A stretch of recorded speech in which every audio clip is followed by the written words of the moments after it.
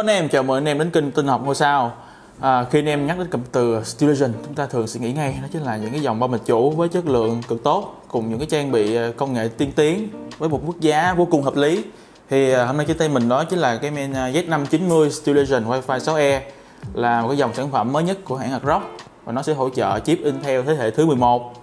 Thì anh em và mình sẽ tìm hiểu xem là ASrock sẽ trang bị cho con main này những cái công nghệ tiên tiến như thế nào. Let's go. Bên ngoài nó làm lớp bìa cứng với cái lớp phủ bấm cùng những thông tin. Bên trong nó sẽ có được một cái lớp bìa carton rất là thân thiện môi trường, cùng một turbo Stilation. Lớp bìa carton này rất là chắc chắn. Đó. Ở bên trong chúng ta có thể thấy ngay nhân vật chính ngày hôm nay, con main Stilation Z590. Ở đây mình sẽ bỏ nó qua một bên và điểm với những cái phụ kiện mà hãng ASrock sẽ trang bị cho chúng ta. Như thường lệ, một cái đĩa cài driver. Anh em thường sẽ ít khi mà cài driver cái đĩa này. Mình nghĩ anh em nên lên website của ASrock để tải những cái driver mới nhất, và nó sẽ hỗ trợ cho anh em một cách hiệu quả những cái thiết bị mà anh em sử dụng chung với con main này. Rồi chúng ta sẽ có một cái bộ sticker rất là hầm hố, chúng ta có thể là trang trí cái case của chúng ta trở nên đặc sắc hơn. Rồi cũng như thường lệ, hai quyển của âm trên kinh, chúng ta có thể setup rồi cài đặt. Rồi một cái gì ta, một cái bìa tem gì đó, chắc là ghi thư cảm ơn. Đến cái phần quan trọng nhất đó chính là những cái phụ kiện mà ASrock trang bị. Chúng ta sẽ được hai cái cổng cáp SSD, hai cáp SATA 3 và chúng ta những cái cổng dây có thể giúp chúng ta là đi dây cách gọn gàng hơn.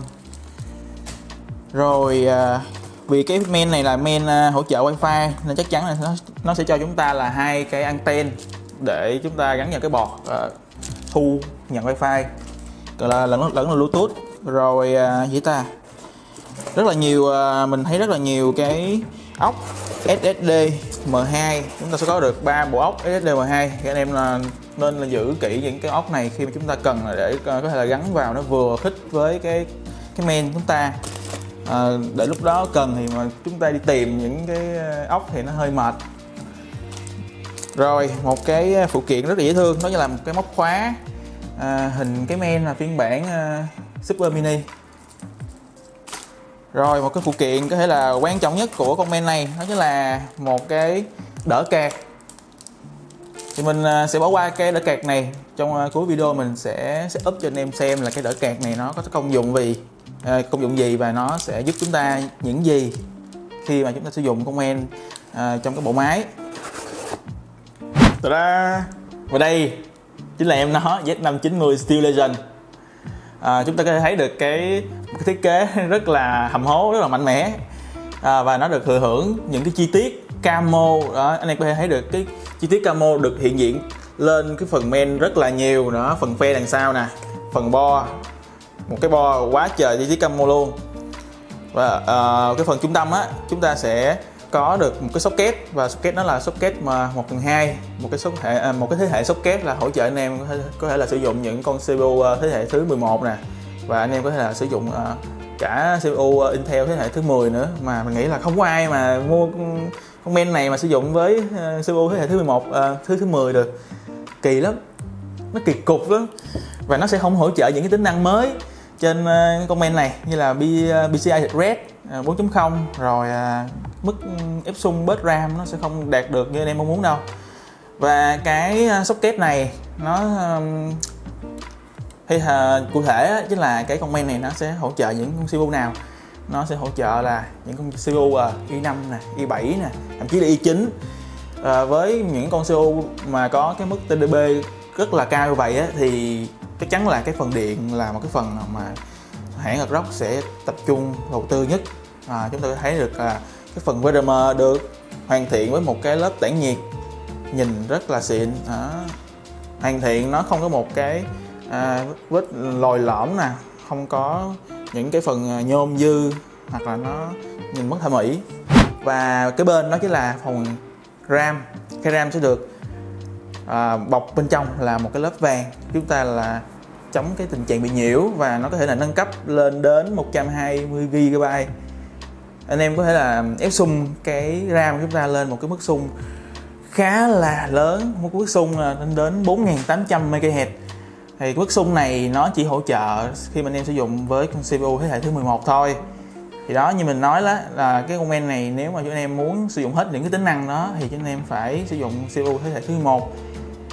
Đặc biệt là để sử dụng PCI ASrock 4.0 thì chúng ta cần phải sử dụng cả con CPU thế hệ mới nhất này. Và có vẻ là mình hơi đi quá đà về cái cổng PCI ASrock 4.0. Chúng ta sẽ còn rất là nhiều cổng có thể là mở rộng nữa, như là chúng ta sẽ có được 3 cổng PCI ASrock nhân 1, rồi một cổng PCI ASrock 3.0. Cùng với đó là 2 cái cổng M2 SSD M2, chúng ta sẽ có khả năng kết nối mở rộng rất là nhiều. Cùng với đó hãng không quên cung cấp cho chúng ta lên đến 6 cổng SATA 3, thì cho anh em cái khả năng kết nối với rất là nhiều cái ổ HDD, chứ chúng ta có thể có cái khả năng lưu trữ một cái lượng dữ liệu rất là lớn. Và đặc biệt trên bên này chúng ta sẽ có được một cái cổng USB nối trên cái khay của chúng ta. Cổng USB này lên đến 20GB, tốc độ khủng khiếp. Cái cổng này nó sẽ giúp chúng ta có thể là sạc cả những cái smartphone chúng ta với cái chế độ sạc nhanh.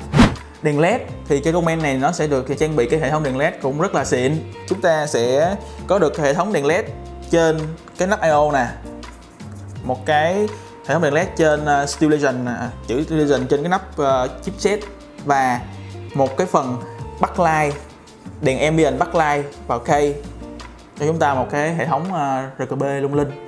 Cùng với đó là cho chúng ta cái khả năng mở rộng với 4 cổng đèn RGB gồm 2 cổng 16V và 2 cổng 5V. Cái phần cổng ăn chơi, một cái phần mà mình với anh em quan tâm nhất trên một comment đó, cổng ăn chơi đằng sau thì chúng ta sẽ được trang bị những gì? ASrock trang bị cho chúng ta lên đến là 6 cổng USB, trong đó là có 2 cổng USB 3.2 Gen 1 nè, rồi 2 cổng USB 3.2 Gen 2 cho tốc độ mỗi cổng là lên tới 10GB, một cổng Type-C, và phần trên là 2 cái cổng USB 2.0. Thì 2 cổng này giúp chúng ta là kết nối chuột bằng phím sẽ không có tốn băng thông cao của những cái cổng USB thường, USB 3.2 Gen 2 đó. Rồi bên phải là một cái cổng BS2. Cổng này nghĩ là nó có từ thời Tống rồi, nhưng mà cổng này nếu mà anh em sử dụng những cái loại bàn phím của hãng Leopold thì sẽ khá là quen thuộc. Đặc biệt là cổng HDMI nè và cổng DisplayPort này sẽ có chất lượng cao, nhất là cổng DisplayPort cho chúng ta cái chất lượng hình ảnh nó 4K 60Hz. Và bên phải chúng ta sẽ có được 2 cái bọt, chúng ta sẽ được 2 cái bọt Wi-Fi, và 2 cái bọt này sẽ gắn chung với 2 cái anten mà hãng cho chúng ta. Chúng ta có thể là kết nối Wi-Fi 6 và Bluetooth 5.2. Rồi đến phần âm thanh, chúng ta sẽ có được một cái dàn âm thanh 7.1. Thì cổng ăn chơi này rất là xịn luôn. 7.1 âm thanh chúng ta sẽ được xuất qua dạng quang luôn đó, cho chúng ta một cái trải nghiệm âm thanh tốt nhất, và nó giúp chúng ta có một cái hệ thống giải trí tại gia xịn sò. Cùng với đó thì chúng ta sẽ được trang bị một cái cổng LAN, nhìn nó khá là bình thường, nhìn nó như những cổng LAN bình thường thôi, nhưng mà cổng LAN ở đây là cổng LAN 2,5GB, một cái tốc độ rất là khủng khiếp. Thường anh em sử dụng những cái cổng 1GB chúng ta thường không bao giờ là sẽ sử dụng hết cái tốc độ của nó. Đặc biệt là với những anh em sử dụng cái tác vụ mà sử dụng server nè, sử dụng network, thì cái cổng LAN 2.5GB này nè là một cái món quà trên trời rơi xuống luôn. Thì chúng ta có thể là kết nối với cái server, kết nối với cái hệ thống máy chạm của chúng ta để lấy được cái thông tin và truyền tải nó cực kỳ nhanh. Những anh em nào mà sử dụng là network và sử dụng server thì đây là một món quà rất là quý luôn. Cổng mạng, một cái cổng mạng Wi-Fi 6 cho chúng ta kết nối xịn nhất. và nó độ trễ thấp nhất, cùng Bluetooth 5.2, một cái kết nối Bluetooth cho chúng ta cái kết nối ổn định với những thiết bị ngoại vi như là bàn phím, chuột, thậm chí là tai nghe, với một cái độ trễ thấp cực kỳ. Thì hiện tại nó là con card AX210 NGW, là con card khá là mới, và mình nghĩ là nó khó hỗ trợ với những anh em sử dụng hết kênh Tết. Nếu mà anh em muốn thì anh em có thể thay thế một cách dễ dàng. Và đây là cái tay xách đi chợ.